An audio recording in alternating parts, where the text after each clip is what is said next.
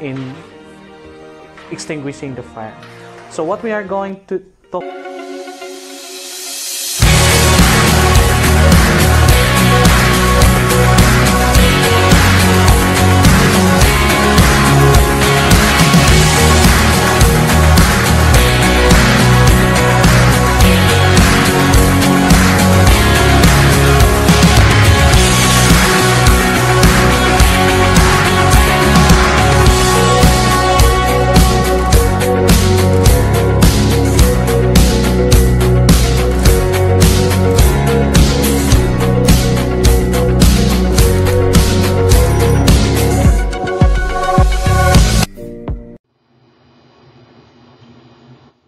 Module 3. The topic for this module is about firefighting equipment. Before we proceed, let us first define firefighting. It is the act of attempting to prevent the spread of and extinguish significant unwanted fires in buildings, vehicles, woodlands, and the like. It is about the bringing fire under control in putting the fires out. Who is a firefighter? A firefighter is a bona fide member of the Bureau of Fire Protection, who is a rescuer, extensively trained in firefighting, extinguish hazardous fires that threaten life, property, and the environment. They are also being contacted to help in rescuing people in some cases or jurisdictions, and also animals from dangerous situations. They perform multitasking duties. Firefighting equipment. What is a firefighting equipment? Firefighting equipment is designed to extinguish fires or protect the user from fire.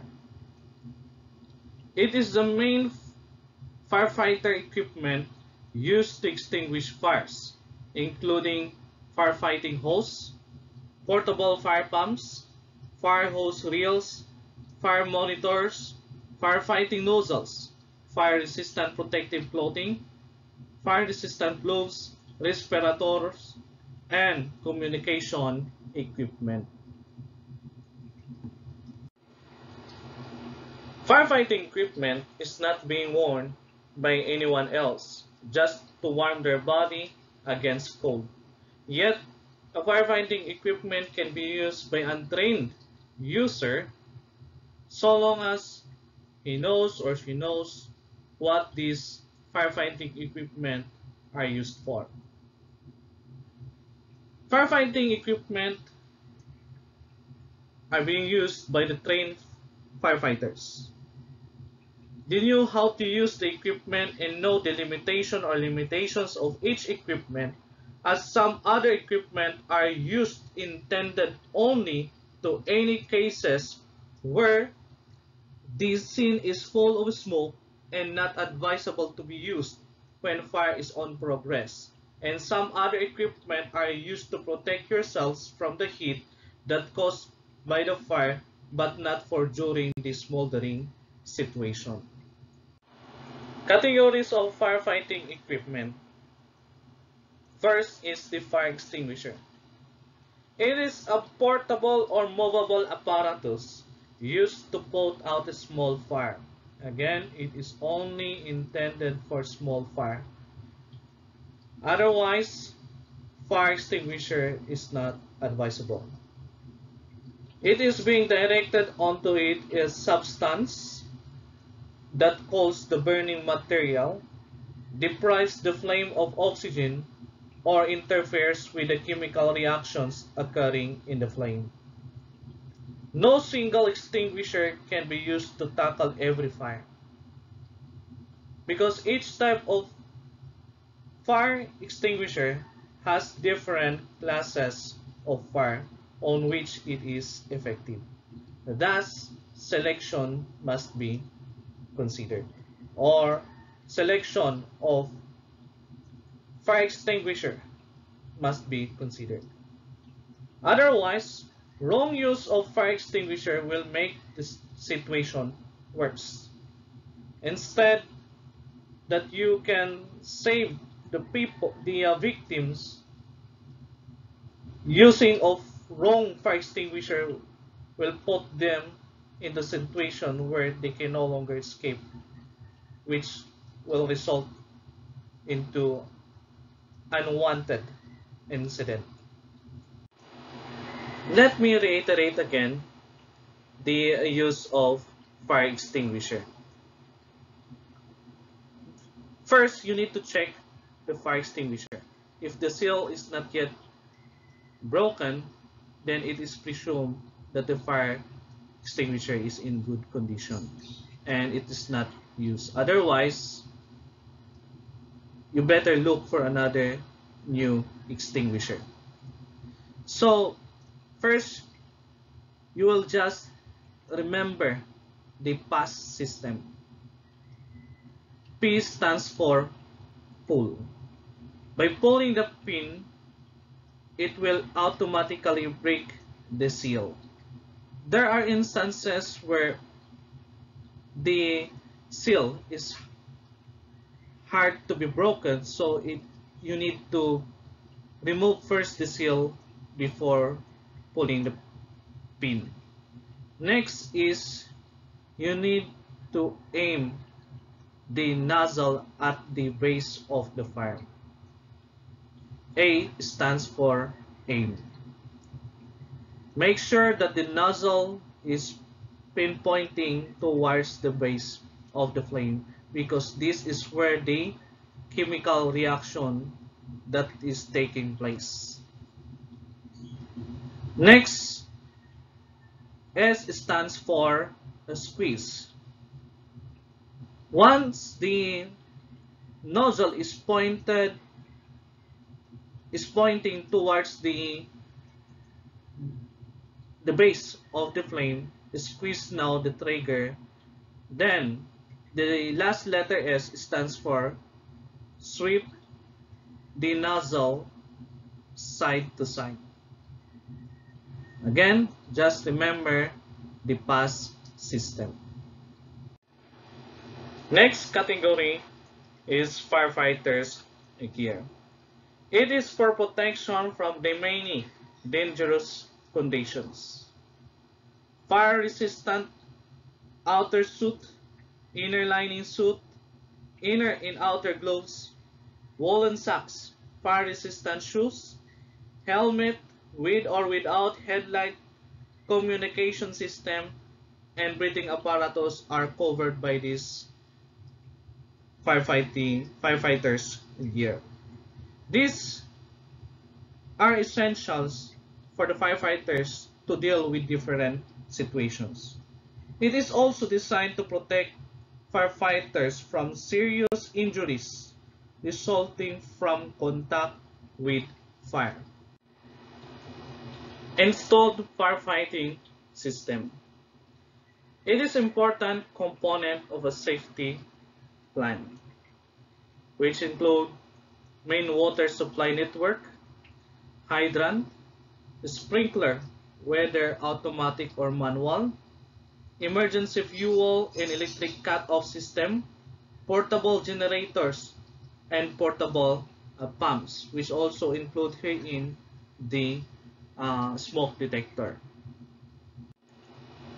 Communication equipment, which also include herein the walkie-talkie, radio, broadcast, landline telephone, sound-powered telephone, cell or mobile phone, and voice pipe. It is designed to give firefighters or rescue professionals comfort and good mobility whilst making sure that the firefighting crew are in contact with each other and the firefighting crew commander at all times. Why firefighting communication is important? Communication is vital for the success of any emergency operation. It is essential for firefighter safety It reinforces visual observations, sets the stage for the entire incident, and provides valuable information for everyone involved in the operation. If someone is trapped or the victims are found, this equipment is essential for fast communication to notify your comrades. Fire detection and alarm system. It includes smoke, flame, spark detectors, local, centralized, automatic, semi-automatic, and manual fire alarm system. Some of the systems use automatic functions to detect the occurrence of an event that may result in a fire. They receive a signal from a fire sensor, like the smoke, heat, or carbon monoxide detector, and automatically transmit it to the fire alarm panel. Why fire detection and alarm system are important. Detection and alarm system are an important part of your overall fire protection process. Discovering fires early contributes to protecting building occupants, limiting property damage, and minimizing interruption of your operation. Other accessories. It includes the water and sand bucket, shovel, hammer, fire axe, cutters, hooks, fire blanket, emergency life-saving apparatus, and emergency lights. Another thing that we have to consider is the protective clothing. Firefighters require special clothing for protection against flames, falling objects, heat, toxic gases, or lack of oxygen, loss of vision, loss of communication, and physical damage. But these are the usual protective clothing that are being used by the firefighters, like boots, helmets, gloves, and rain gear made of rubber. Again, we must not ignore the other protective clothing that must have to be considered, because depending on the situation that we are taking in will help us to identify what are those protective clothing that we must have to wear it. Other protective equipment that may be worn as situation demands. First is the oxygen breathing apparatus, the OBA. It is particularly valuable for rescue purposes because it enables the wearer to breathe independently of the outside atmosphere. It produces its own oxygen and allows the wearer to enter compartments, voids, or tanks that have a low oxygen content or that contain smoke, dust, or fire. The face piece contains the eyepiece, the speaking diaphragm, and the head straps. The breathing bag contains the oxygen that is generated by the canister. One breathing tube transports the oxygen from the breathing bag to the face piece. The other transports the exhaled air back to the canister. Next is the airline mask. Never use the airline mask to fight fires. It may be used to enter smoke-filled spaces to rescue personnel. A good example when the situation is already at the smoldering phase. The airline mask is a demand flow airline respirator with a speaking diaphragm, monocular lens with adjustable head harness, breathing tube, and belt-mounted demand regulator with male and female quick disconnect fittings. A 25-foot length of hose with male and female quick disconnect fitting is provided for use with air line mask.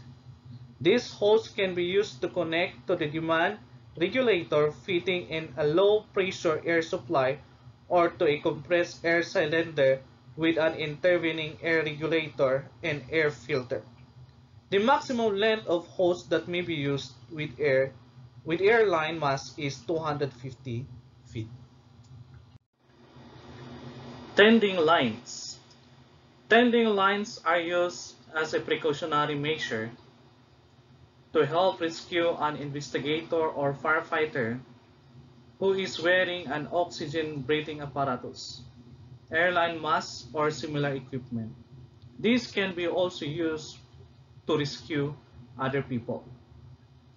A 50-foot nylon covered steel wire tending line is used aboard ship with the oxygen breathing apparatus or the airline mask. The tending line has a stout hook on each end that is closed with a snap catch. The line is pliable and can slide freely around obstruction. Tending lines is essential to be attached to the firefighter in responding fire scene. If a firefighter entered the fire scene wherein the situation is already at the smoldering phase, when the said firefighter is already out of oxygen, the firefighter may pull the tending line to notify his or her comrades to pull him or her over before he or she will get unconscious. Proximity firefighting suit. Proximity clothing is designed to protect a firefighter from any fire producing high levels of radiant heat.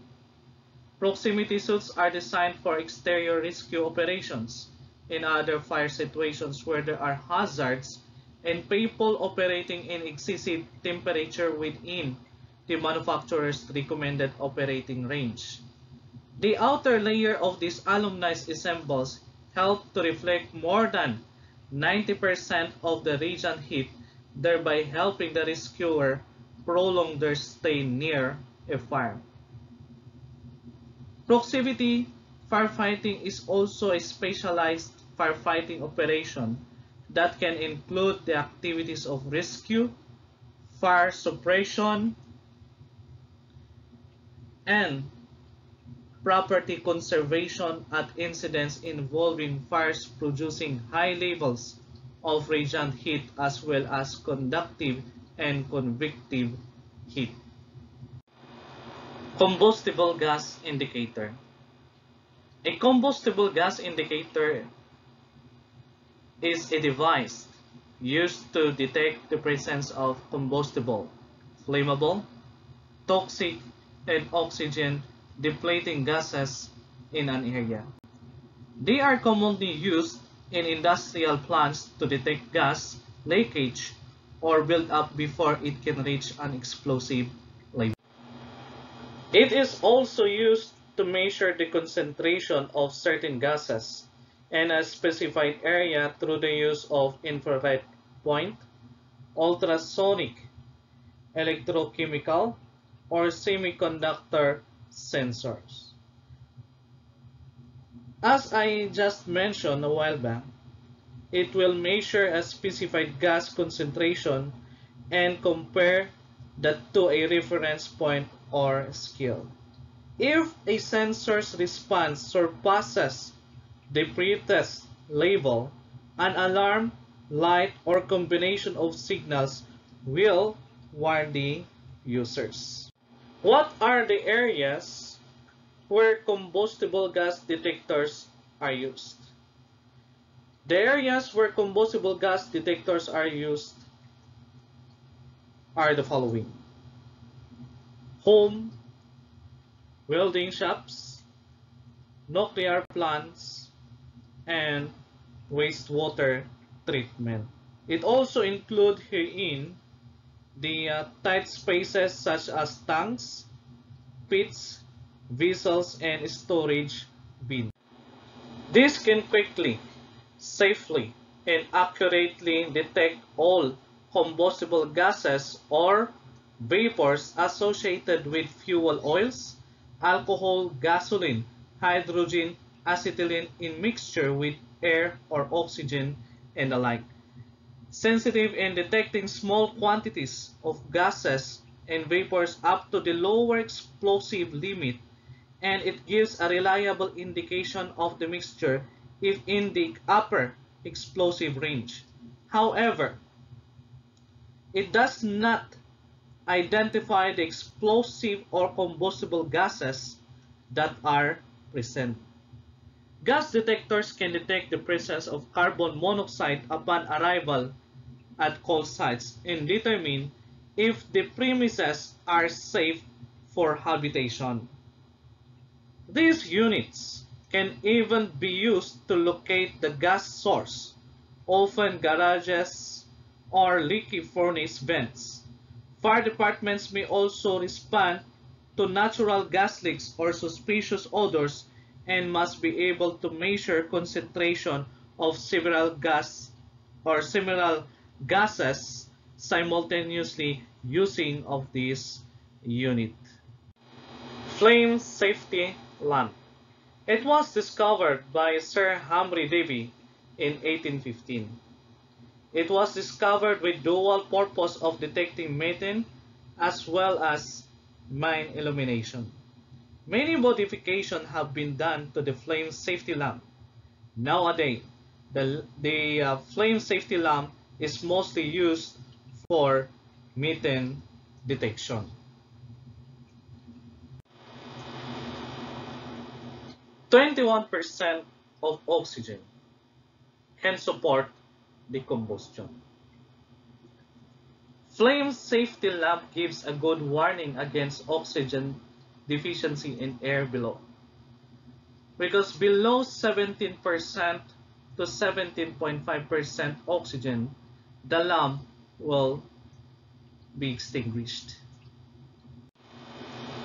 Forcible entry is an essential fireground function. After all, fires cannot be extinguished and searches cannot begin until entry is made by firefighters. Firefighters are expected to breach through doors, windows, walls, and floors, as well as the security devices used to deny unauthorized admittance or anything that may give hazard on their operation. What are the most commonly used for their forcible entry? Here are the following. First, we have the sledgehammer, fire axle, crowbar, raking bar, and the clue tool and the like. In cases the doors and the windows are not possible, then it's about time to make a hole and to make a way for you to get in order to save the people inside, likewise the properties. Hacksaw. It is a hand-powered small-toothed saw used for cutting metal pipes, rods, brackets. Hacksaws can also cut through plastic. The hacksaw has a U-shaped frame and a handle at one end. They have small pins at each end of the frame that receive a blade. They are used by plumbers to cut pipes and occasionally by electricians to cut conduits. While the bolt cutter, most of these are same as those used in structural firefighting and are readily available at the scene of a collision. Bolt cutter can cut wires, cables, chain link, padlocks, bolts, nails, mesh, and piping. They are useful when hydraulic tools are committed elsewhere or are not readily available. It is most effective on relatively thin material that can easily fit within the tool's jaws.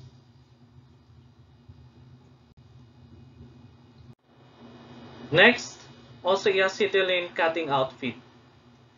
It may be used to rescue workers on metal plating or metal obstructions that would hinder rescue workers or firefighters.